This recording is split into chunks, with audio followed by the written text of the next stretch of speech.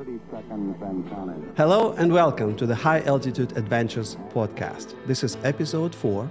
My name is Mikhail and I'm your space travel agent. 2 years ago, I suddenly learned about several projects and I realized I had no idea about their existence. And I thought I knew everything about space and aviation. I was wrong. And I'm sure most of you are still not aware of these projects.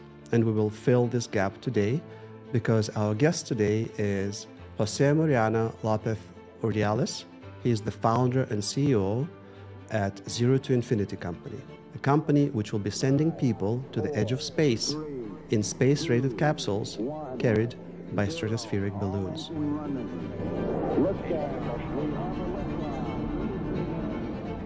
Hello, Jose. Thank you for joining us today. Hi, Mikhail, and all the audience. Good to be here. Jose, I know that you were involved with balloons for many, many years. So you're probably one of the best experts to discuss this topic. Let's talk in general about these stratospheric projects. Your company is one of several companies which are planning to launch these space tours to stratosphere. So what we're talking about, what is that? Yeah, so we're talking about seeing the Earth blue with a curved horizon and the sky black during the day. These are the visual features that most people associate with space, and we intend to provide those instead of flying up there with the rocket, flying up where you can see those with a balloon. That's basically the idea in a nutshell. And balloon is something big, huge. How big is this balloon? And we're talking about capsules where 2, 3, 4, 5, 6, 8 people, depending on what the project fit, weighing several tons. So how big is the balloon? So the balloon itself changes size quite a bit. When you take off, it has a few meters of diameter.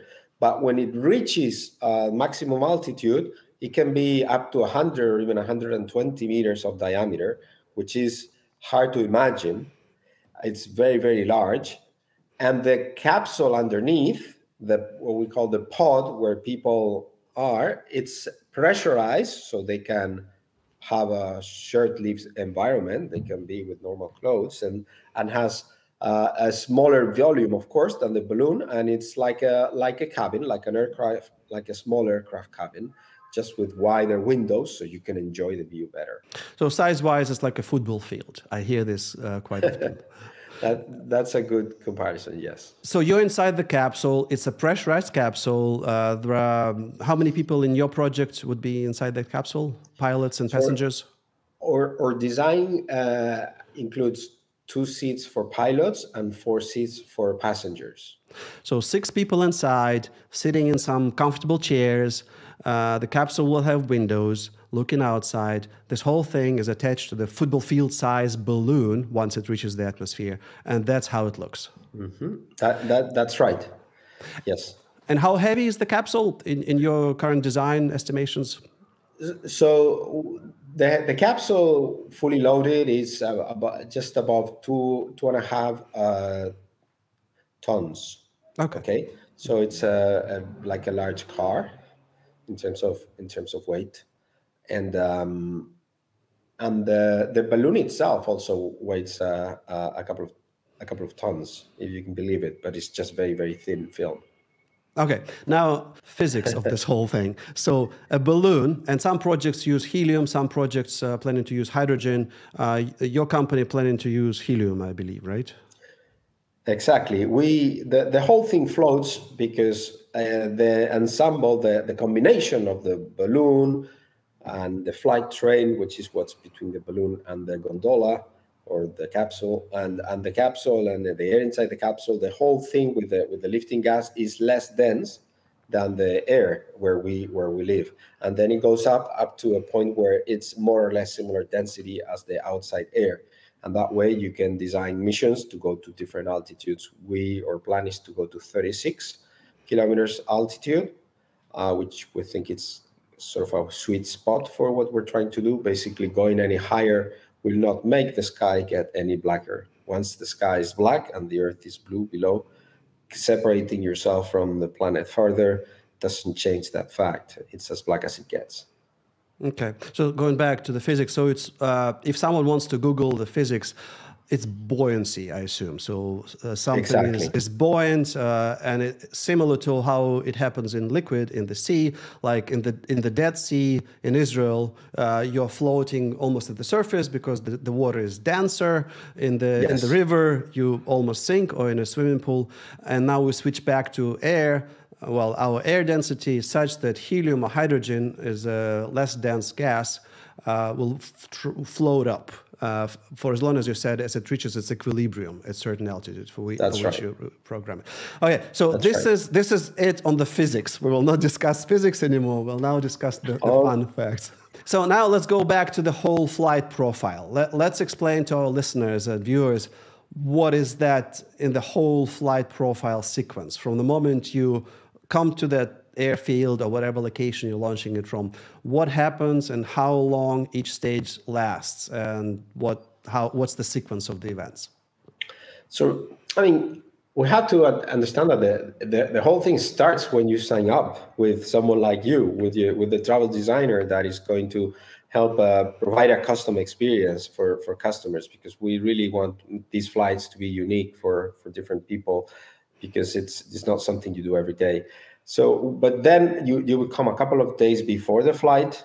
We make sure that you are well fed, that you don't have jet lag, that you are well rested, because this is going to be an intense experience. This is something that we want you to enjoy at your prime, enjoy in the best optimal, most optimal conditions possible.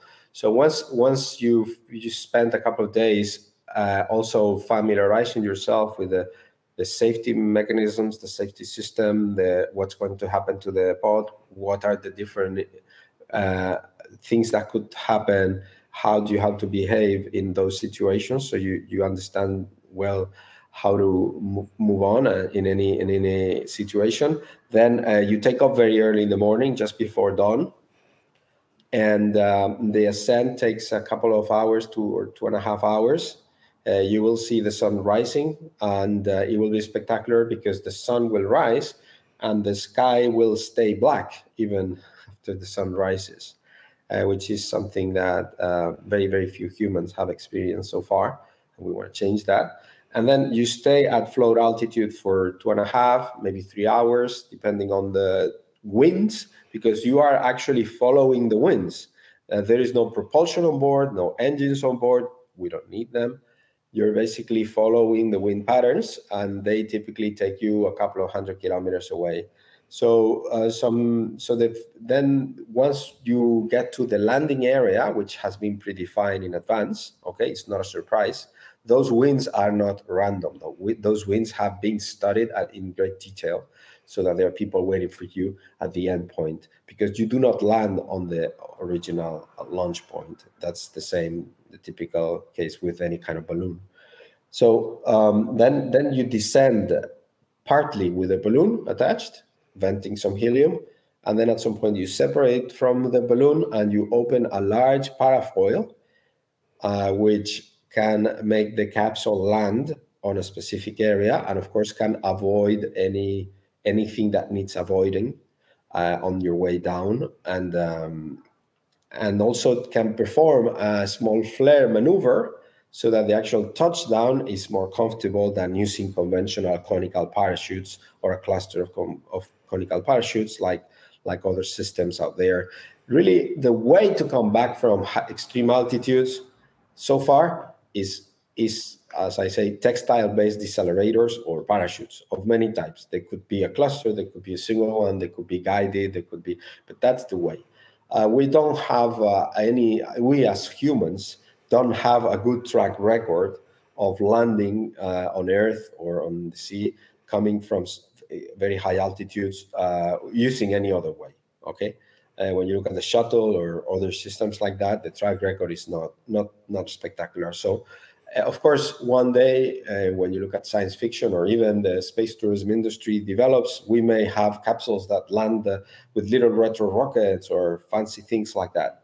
That would be very cool, but we're not there yet. And we are only interested in things that are super, super proven and super, super safe for customers. Yeah, I can immediately plug my skydiving experience. Yes, I landed That's 1,100 times with this exactly same approach. And before that, Yeah. I landed 40 times on round canopies. Ooh, round canopies are not good. Yeah. And square canopies allow a nice and smooth touchdown if you do it correctly. So Exactly. on the way down, as you said, you will know pretty much exactly or very accurately the wind patterns. So you will be able to predict where this system will be descending into. And then with the help of the parafoil, you can pinpoint the land into exact location where you want it to be. Exactly. That's how it works. Okay, Yes. and All these parts have been tested, okay, already. Yeah, this is very important. I will come back to that later. But on the way up, I want to emphasize it's smooth, it's quiet, no weightlessness, no G forces. It's slow, easy.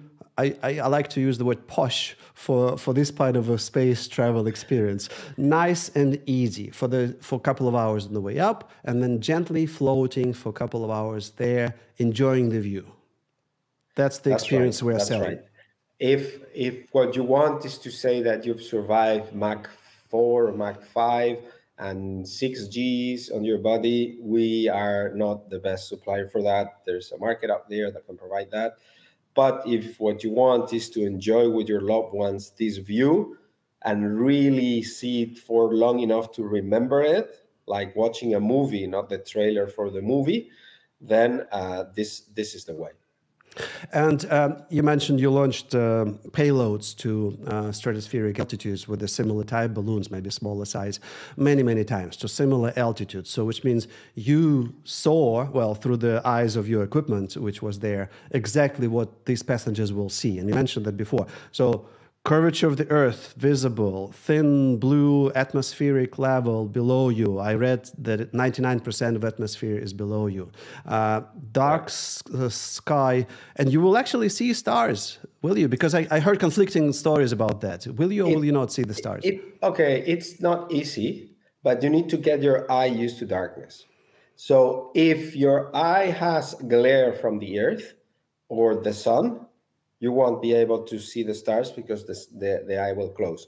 But if you get your eyes used to the darkness, which is possible because you have plenty of time, and then you just look on a window that is opposite from the sun and not looking at the Earth, then you should be able to see them up to maybe magnitude 1 or something like that. I mean, you will be able to see a few planets and a few stars.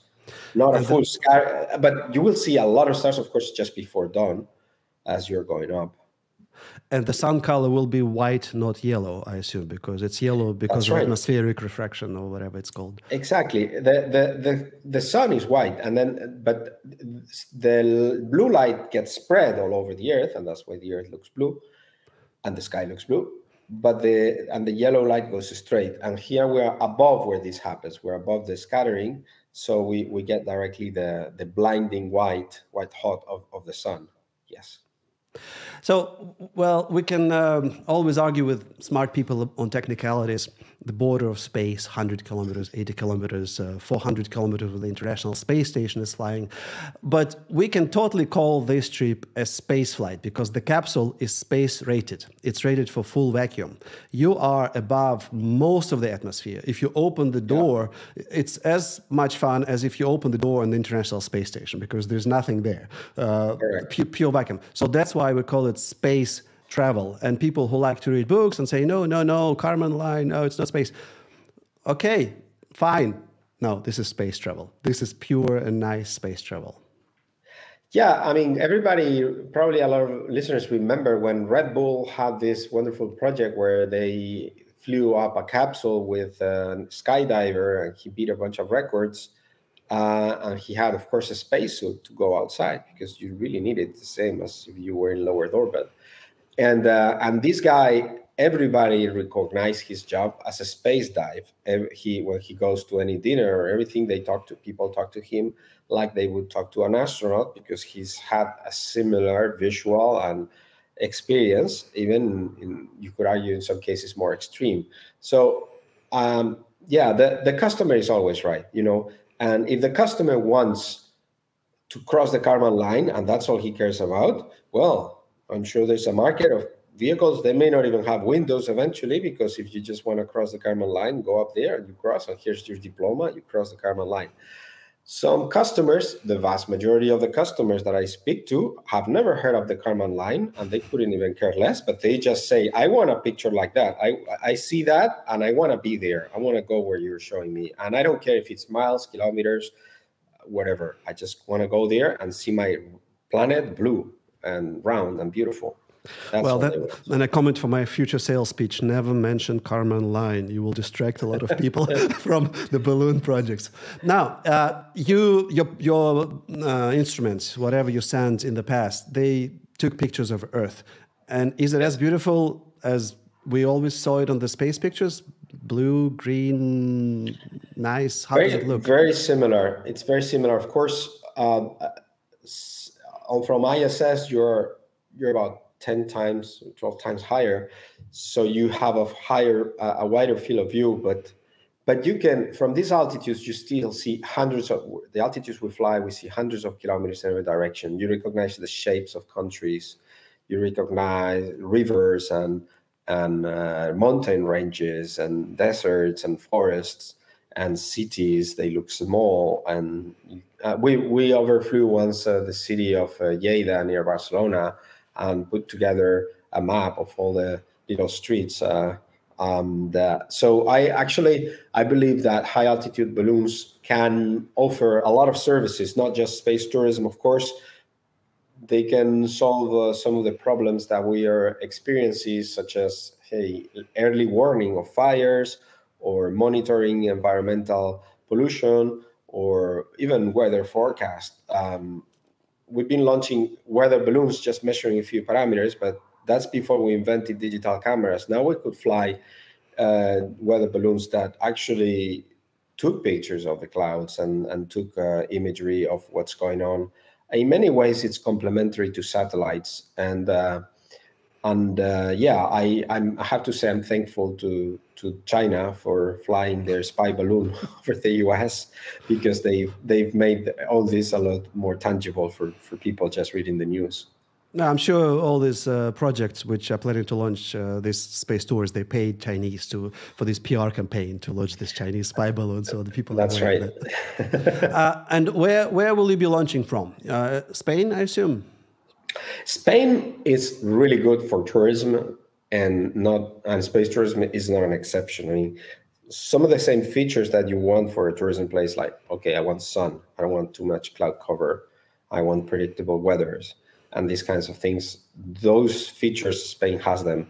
And for that reason, there is also all the hospitality sector, the ground sector, like hotels, villas they can rent, high-end healthcare, anything that the typical space tourist may want, they have it here. It's not quite the same in other locations around the world, where they're like, okay, we're going to promote space tourism, let's say in New Mexico, and that will improve the economy of New Mexico, because we don't have a lot of wealthy people coming here anyway. Well, that's an approach, is to build it and they will come.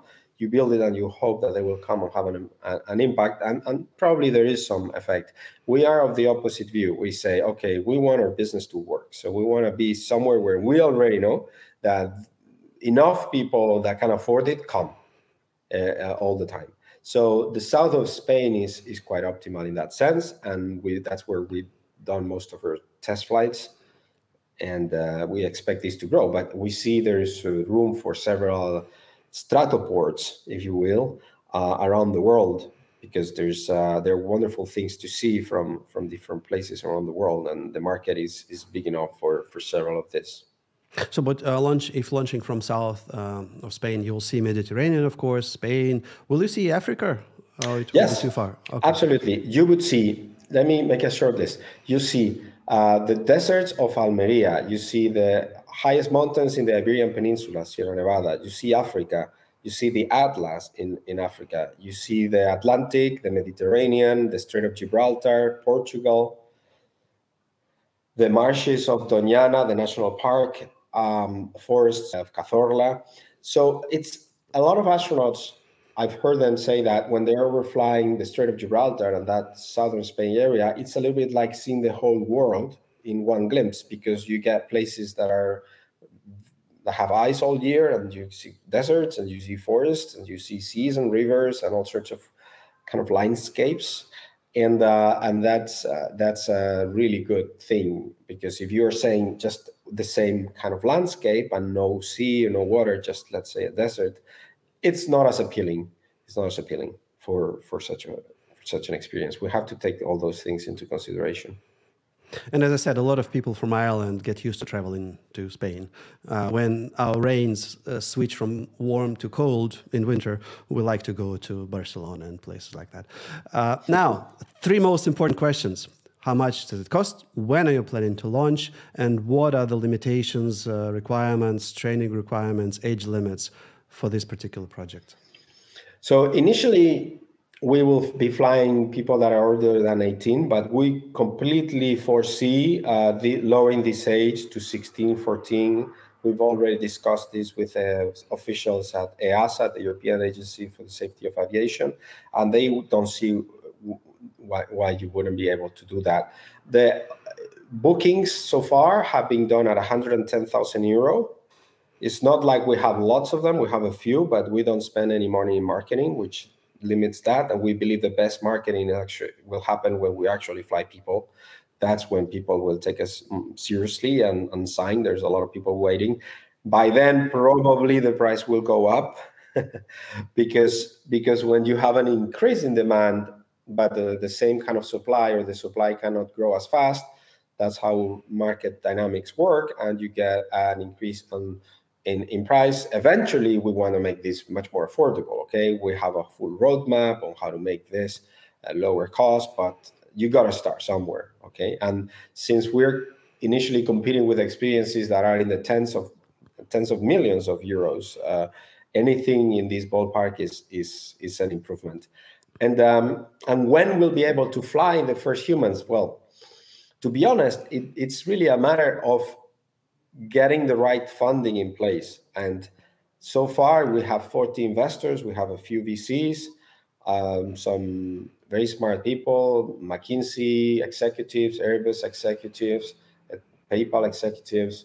However, we haven't had the critical mass to safely take a person up there. And we will not do it unless we have the critical mass in team and resources. So it's taken us about 13 years to get to this point. It may take us 1.5 years or 2 years to start flying tourists, or it may take us another 13 years. It really depends on our ability to fundraise. And there are other projects that have been more successful at fundraising, but they may not have been so successful at actually flight testing things. I mean, we've flown several pressurized pods. The largest one was 50% of the size of the vehicle that we will need.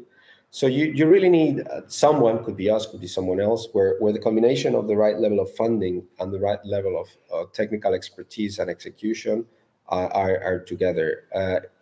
Right now, I don't quite yet see it in the market. So we may have to wait.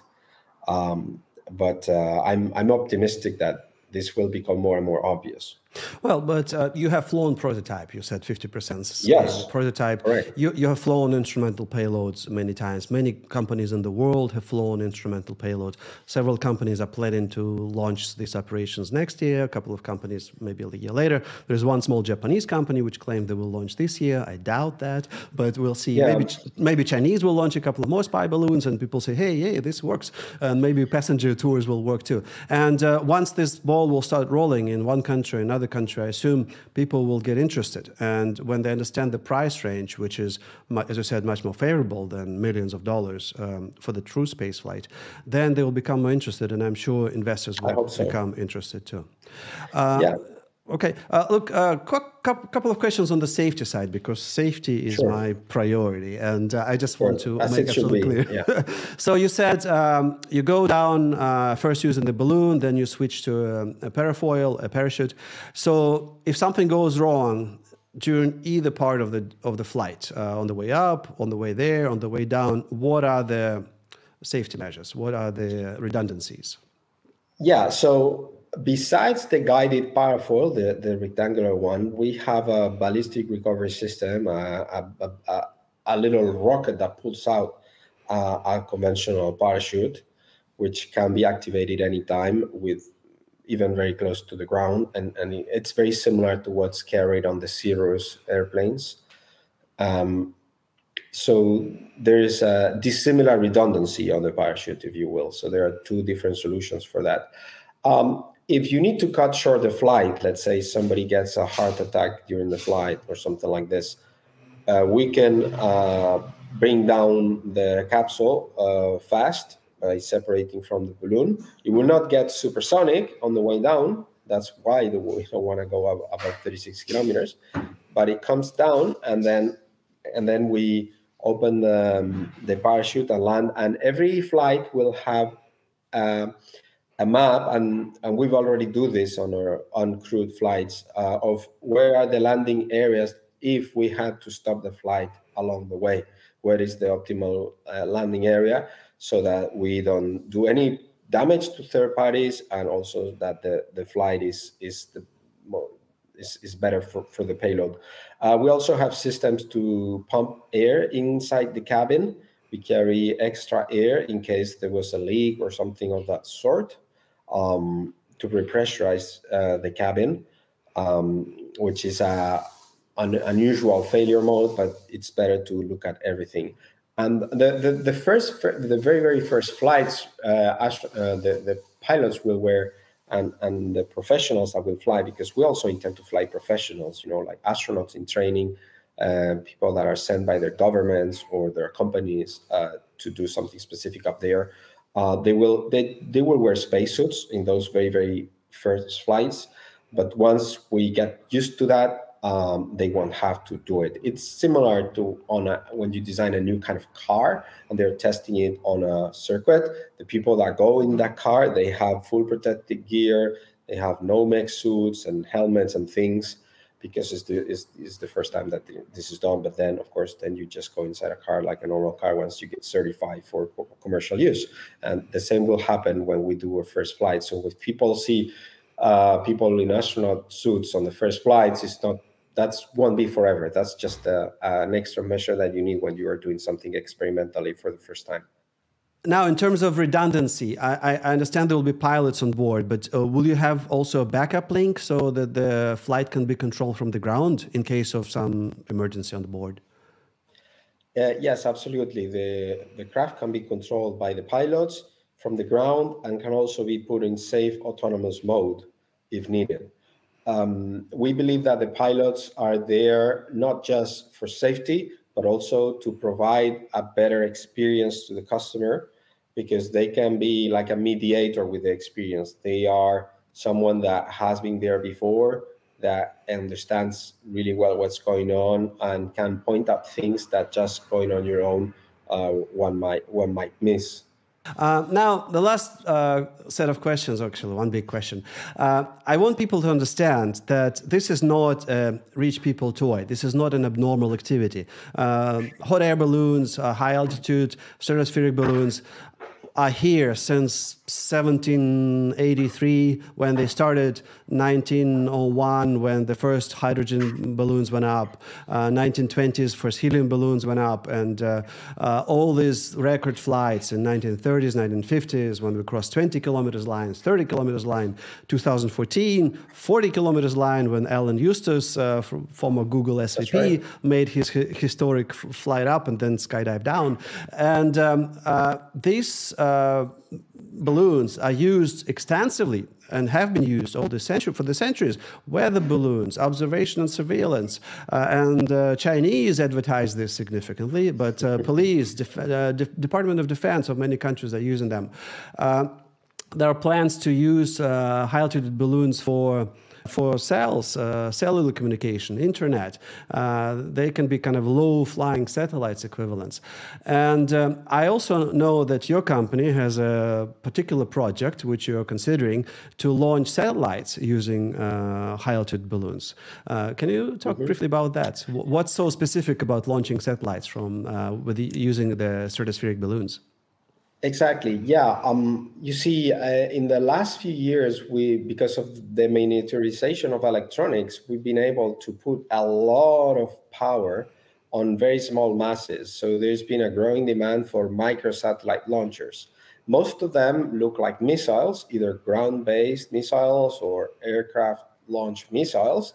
So they were all long and skinny. So what I asked myself was, okay, how high would I need to be so that the missile doesn't have to look thin and slender and can look like anything, and it just has the optimal shape, and the fairing where the payload, the satellite is wider, etc. And you end up, if you run the numbers, you end up figuring out that at 25 kilometers, if one can get to 25 kilometers without flying very fast, then there's a significant benefit in making a rocket that is designed to start from there. The rocket has fewer parts, is easier to reuse. It has, of course, significantly smaller environmental footprint than anything launched from an airplane or from the ground. And that's what we call Project Blue Star.